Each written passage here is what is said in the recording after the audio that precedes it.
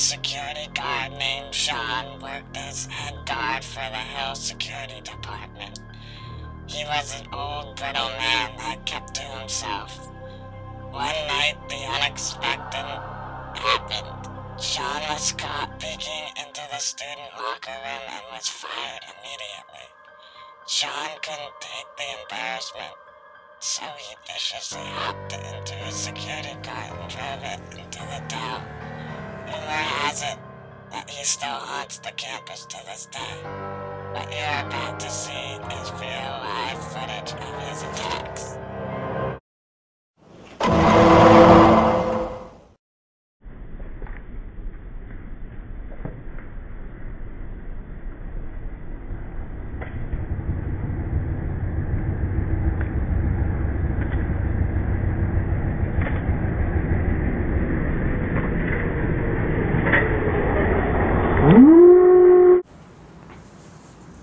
Hello.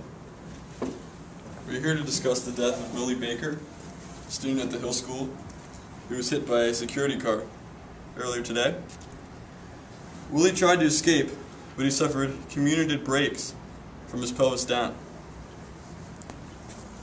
As we see here, the pelvic girdle, it includes the ischium, the ilium, the pubis, and the sacrum. In addition, he shattered both of his femurs, both of his patellas, his tibulas, fibulas, tarsals, metatarsals, phalanges, and calcaneuses. His family is in shock with the loss of such a great man.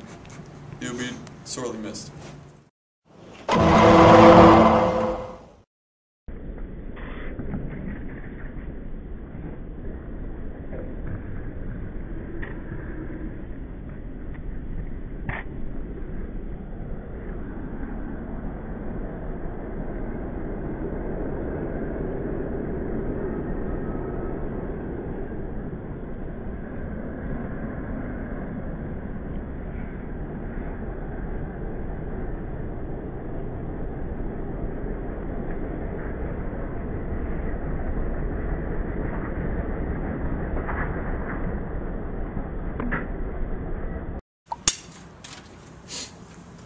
Hello again.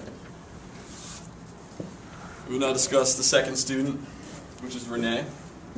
She also was struck by a mysterious golf cart.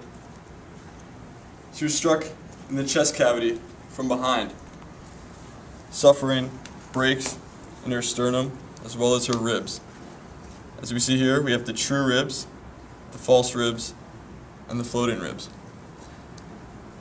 The blow also resulted in a simple fracture of her clavicles and her scapulas on both sides.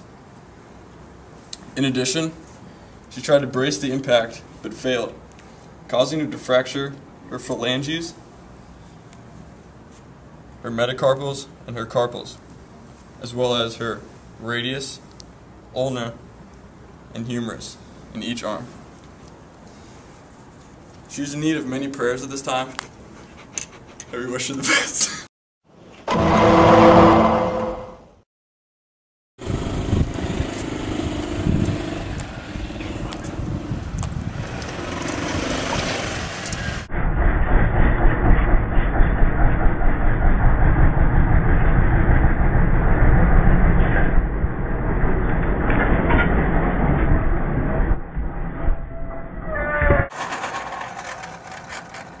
Welcome back.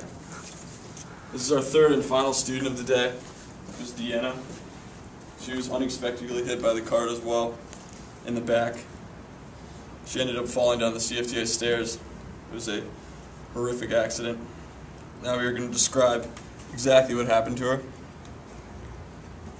The crash resulted in a compound break in all regions of her spinal column.